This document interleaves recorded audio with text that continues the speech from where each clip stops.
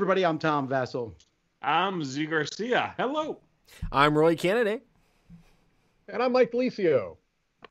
Merry Christmas to everybody, and welcome to our 12 Games of Christmas lists, where we talk about games that you can buy for others, or in the case of today's list, probably for you.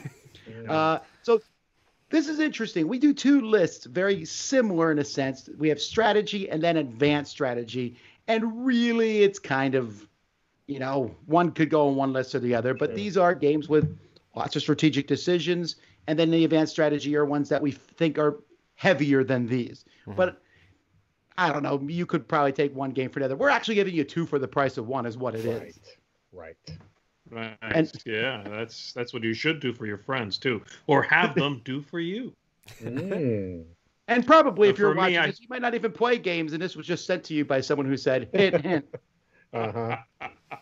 I think this list for me, it's a good one. It's sort of a step above family games, right? That's the idea. Family games being sort of, an even playing field, some luck, games that you can play with anybody. These are a little more thinky, a little more to crunch your way through, right? To chew your way through. Well, with that being said, Z, start us off. Here we go. All right, let's kick things off here with my first pick, Fort. Fort is a small card game from Leader Games in which you are kids, and all you want to do is build a fort, have toys, and eat pizza. That's what you're doing in the game. But you are going to be drawing cards, utilizing those cards to take different actions, trying to build up the fort, to collect specific things around the table. The players around the table, after you take an action, may follow that action if they have an appropriate card. And ultimately, you are trying to race people to the most points. It's very attractive. It's very stylized, but I think it's gorgeous. It's engaging. It's a very small package, like I said, and the game that comes in that package feels bigger than that box. I really like Fort. I recommend you check this one out, or it makes a fantastic gift as well. So have it both ways. Buy one for you and give one away. Okay, my first strategy game is a game that really has become a phenomenon in modern board gaming, and that is Wingspan. In Wingspan, all of the cards have a beautiful illustration of a bird, and you are playing these birds into one of three habitats. You're trying to collect the most diverse and beautiful array of birds into your aviary, and this is really what's called an engine building game where you're trying to build off of the powers of previous birds that you've played, and you're trying to trigger different abilities to gain the most points, to reach particular goals at the end of the round.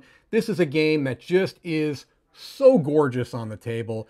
Stunning artwork, beautiful components, a really, really wide appeal. This is a game that, even if you don't know anything about it, if you walk by at the table and you see this, it's going to get your attention because it just looks so stunning on the table. It has brought people into this hobby that really maybe haven't played many modern board games, but there's a fair level of strategy to this game. It does take a little bit of thinking to do well. That is Wingspan.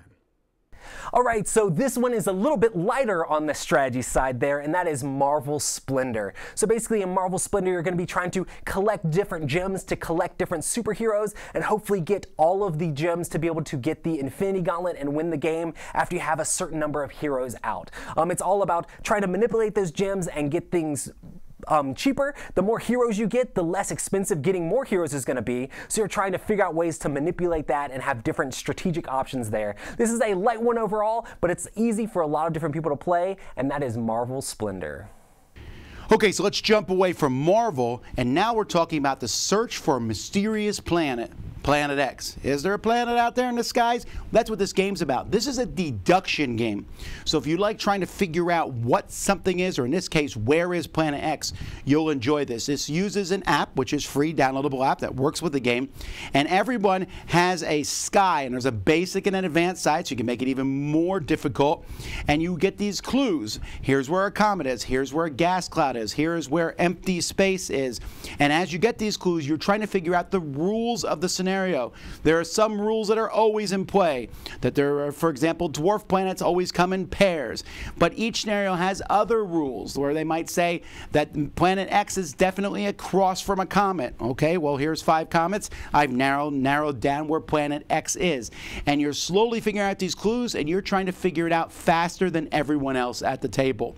It's very crunchy to some degree, but I also don't think it's that complicated. You're just using the clues that you get to be the first person to solve a logical puzzle.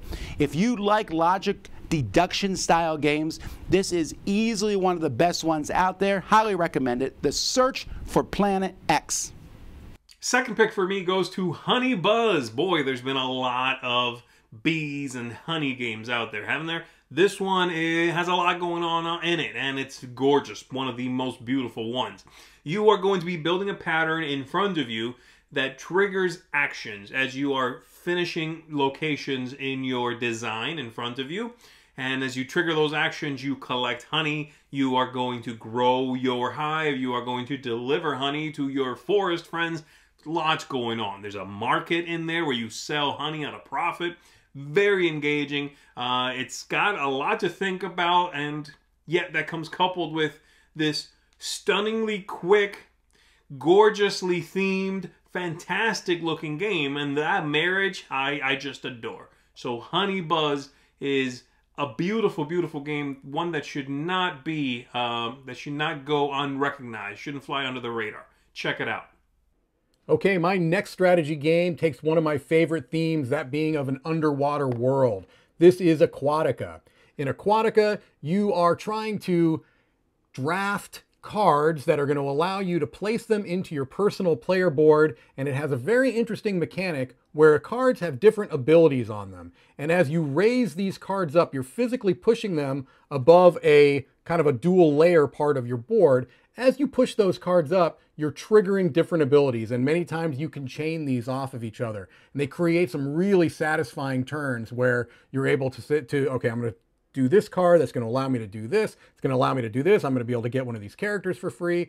It's just a really nice looking game. It plays very, very quickly. It doesn't have a high rules overhead, but there's a fair level of strategy involved. You can kind of decide how you want to play your game from the beginning and then do everything you can to make that plan successful, or in my case, not always so successful. But a beautiful game, a lot of fun. That's Aquatica. This is another resource manipulation game, and that is Res Arcana. So you have a deck of different cards that can manipulate resources in all sorts of different ways, and you're trying to race to 10 points. You're just trying to figure out a way to manipulate that to happen. There's all sorts of cards you can try to like race the other players to get to be able to build up a cool little engine with all the resources you have, and it's very interesting as you're getting these different spell sort of things or animating different characters and things like that to make things happen in the game for you, but it's all about racing to that 10 points. And that's why I think Res Arcana is a great strategy game. Do you like cats? Do you like quilts? I have to say I'm not a huge fan of either, and yet together they make a pretty good game. This is a very abstract game, Calico, and in this game you are taking pieces and putting them on this quilt, and you're trying to form groups of both colors and shapes and whatever other scoring is available in that particular game. So again, you're taking things and trying to figure out which tile is the best one for you at any point in time. The rules of Calico are very simple, but the strategy and in-depth thinking is really just off the charts. Every time I play it, I sit there and I'm thinking, oof, what am I going to do next? What am I going to take next? And you almost sometimes see there's a little bit of push your luck. Like, I want to make a big group of yellow here, so I really hope I draw another yellow. Or maybe this spot here, I want to be surrounded by one of every color. And so I'm hoping to find a purple color. But maybe I need to give up scoring that section so that I can score something else. You can't do everything in Calico. You can't score every possible combination, but you're trying to score as many as you can. So just very simple decisions, but they're really tough, and you'll sit there, and Calico might be one of those games that there's not a lot of talking because everyone's just sitting there thinking about what they want to do next, but it's definitely one I think you're going to come back to and play again. It also has a fun theme and really nice components, so highly recommend it, Calico. All right, my final pick for strategy games is a game called Mariposas from the same designer, Elizabeth Hargrave, as the incredible Wingspan. Well, this one's just as incredible. It's got a lot going on in it. You've got your butterflies migrating up towards the top of the United States. They are breeding, they are expanding, you are completing different objectives, and then they at some point need to turn around and start coming back down. That's the migratory pattern. It's so thematic, and yet so thinky and engaging, and a very lovely production as well. This is one that just really sings. You can tell this thing has been polished to a high shine, and I recommend it. So, Mariposas, my final pick here. All right, Z, I get it. Butterflies are beautiful, but let's not forget the cats, shall we? Let's not forget the cats. My last game on the strategy list is Isle of Cats, and this is one of the recent polyomino games, and by that I mean pieces that look like Tetris style pieces from years ago. There are a lot of board games that are using these types of pieces now. And Isle of Cats is one of the most recent examples where you are playing as somebody who's trying to save these magical, beautiful cats from an island that is about to be destroyed. And so you have a player board that represents your ship. And you're trying to place these cats that lay in, if you've ever seen cats lay out around the house, they've got kind of these strange positions they get into that in this case are polyomino shapes. You're taking these cats and you're placing them on your board, and you're trying to do so in such a way that you get more points than your opponents. You also have a card drafting element to the game. There's a little economy to the game where you get a certain number of fish that you need to be able to pay for cards, but you also need those fish to do other things. So there's a fair amount going on, but it's not that difficult to teach. And at the end of the game, you have this really satisfying boat filled with polyomino cats, and what can be better than that? So my final choice is Isle of Cats. My last one here is great for 2 players and also is very strategic, and that is Skulk Hollow. Basically, one character is going to be playing like these forest creatures and foxes and stuff, and another player is going to be playing like this giant behemoth monster that is basically attacking the forest. And you're basically trying to take it out, and each side is going to have different cards they're going to be playing to manipulate whether they're moving or attacking and getting yourself in the right position to be able to take stuff out. It's really cool because the monster player has this board that you're actually going to put your characters on as you're moving up, trying to attack it in different ways. So definitely an exciting 2-player game that has a very charming theme, and it's very strategic as well as you're trying to outthink your opponent and where they're going to be. So that is Skulk Hollow. All right, last game for me here is Godspeed. This takes the theme of, hey, we actually got to another planet, but so did all the other countries of the world. And so you're on this planet and trying to establish your colony. And you do that through what we call worker placement. You have different workers with numbers on them, and these workers can only go to different sections, and you are trying to get resources in this game, build these resources to build, or use these resources to build various buildings that may give you special abilities, but definitely give you points.